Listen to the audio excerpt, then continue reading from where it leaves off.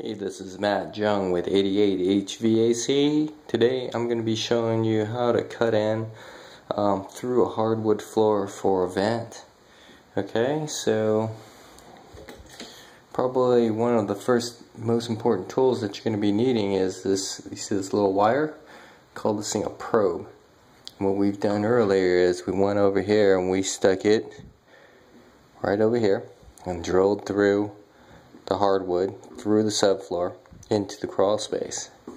Once we determine where this probe was in relations to any of the plumbing or electrical or anything that could be down there, like floor joists and things like that, we went ahead and found out that it was clear, and we laid out our size for our floor vent, which is a 4-inch by 12-inch.